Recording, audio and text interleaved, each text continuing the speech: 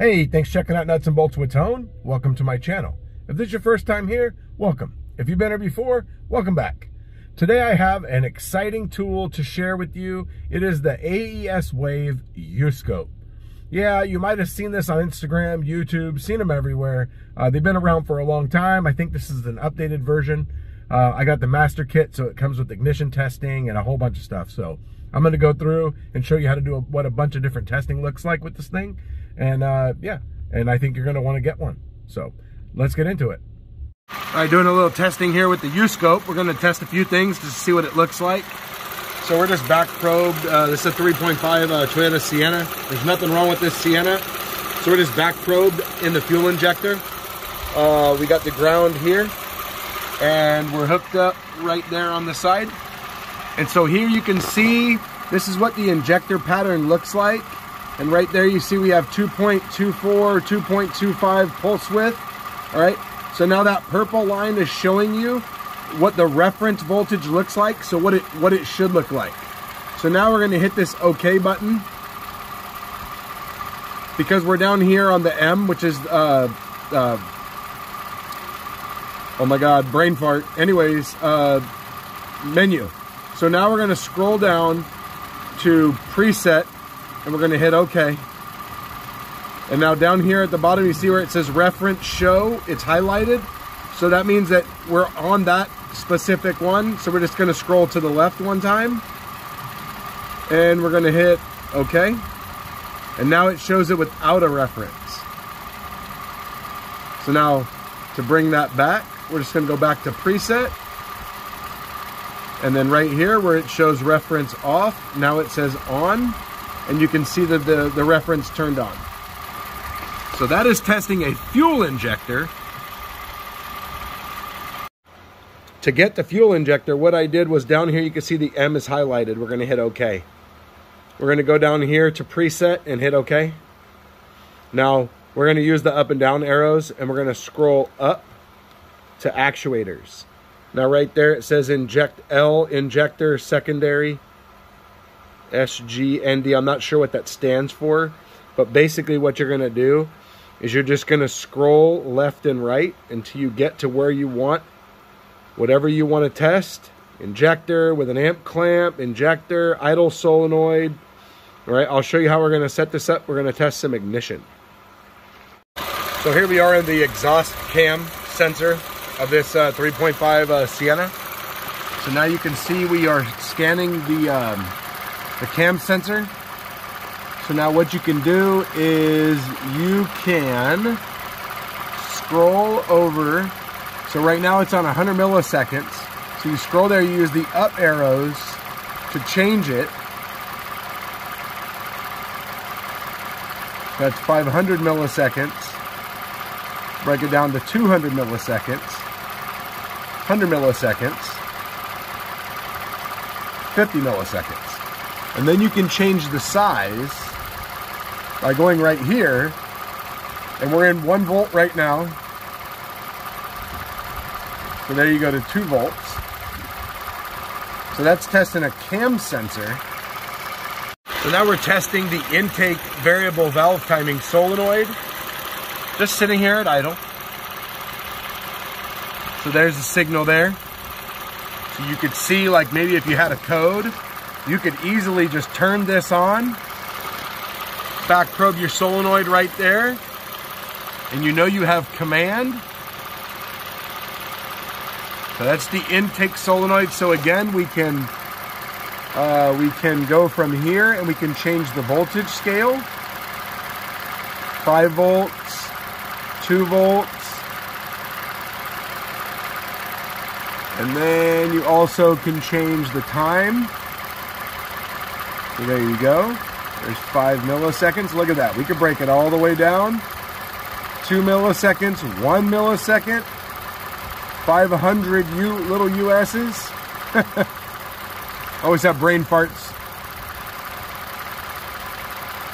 So there is the intake solenoid. Okay, so I was able to get the low amp probe in use for the video.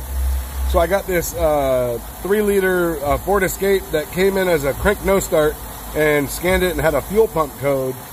And so I got the uScope here with my low amp probe. And what I did was I just put a little jumper loop in here for the fuel pump fuse. And so I'm sitting here scoping the fuel pump. Now normally the fuel pump humps, they should be pretty close to the same. These are not. So I'm not gonna worry about the cursors or anything like that. But this is just one more use of the uScope and just how simple it is to use. Got a Hemi here with a PO340 code. So here I am. All I did was back probe the cam sensor signal wire. I've already confirmed that the 5-volt reference and the ground were good. Then I'm tapped into a ground, just grounded right there. So all I had was the key on, hooked up the wires, plugged it into the uScope, turned the uScope on with the key on, and then started it. And it immediately started scoping the cam sensor. So here we are here. So all I am is I'm scrolled over right here to the time base, and you use the arrows on the side right here to go between the bottom presets and then the top. You can scroll in longer time. You can zoom in just with easily pushing the button. We can bring it all the way in. So really simple, really convenient, really easy to set up, which is the key, especially, you know, if you're a flat rate guy or, you know, you're working with a bonus. This is important not to have to go through and try to set it up. So there it is, uScope, scoping the cam sensor on a 5.7 Hemi. Finally got a chance to test some ignition with this uScope. Let me show you on this 2010 Forester. It's got a misfire on cylinder 4. Let's see how to test this thing. Let's see how simple it is. So we got it hooked up right here. We just got the ground hooked up to the ground on the engine right here. All we got is the plug wire lead right here. On the plug wires, a little tip on plug wires, sometimes you want to separate them like that because when they're too close together, sometimes this lead will pick up on this one and give you false readings. So let's see what we got. All right, so on this back cylinder, we got great ignition. It's firing fantastic. On cylinder 1, we got no output. You come over to here. So this is cylinder 2. And that is a great looking coil, great looking firing pattern, firing line. And then we'll go to cylinder 4, and cylinder 4 is dead out of the coil. So I got no output whatsoever from there. And when you try to power break it, where you desire any amount of spark, it won't run. It's running rough right now. So let's see how simple this is to set up. So I'm just going to power it off. So let's just look at how easy and quick it sets up. So we already have the lead plugged in here.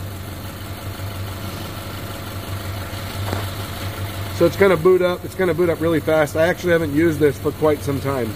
So all we're going to do is we're going to just scroll that way to the M. We're going to come down here to preset. We're going to scroll down to ignition. Okay. Let's put it on a good cylinder. So now all we're going to do is we're going to come over to there where it's 5 milliseconds. So we're going to, so there you can look at, if you wanted to look at it firing a bunch of times. All right. But we want to pinpoint it. We want to look at just what it'll do. So there you go. So there is our ignition pattern that we want to see. That shows us everything that we need to see. You could actually do quite a bit with this pattern here, but it sets up that simple. So we'll come over here to another good cylinder. So there you go. So this one's got a bad coil and a bad wire. So another great use for the uScope. Super simple and easy to use. Hope you enjoyed this video of this uScope. This uScope has so many capabilities, and I haven't even figured it all out. Even some of the settings. I don't use it every day, and so when I go to use it, I have to try to remember what to do. So I'll have a future video where I go over some of the settings and also some more amp clamp testing. My next tool I need to get is a high amp clamp because I'd like to do a relative compression on gasoline vehicles, especially diesels. So that's my goal for a very soon video to come out. So thanks for watching. Hit the like button, hit the subscribe button, hit the bell. You get notified of all my future content, which you definitely don't want to miss. Thanks for watching. See you next time.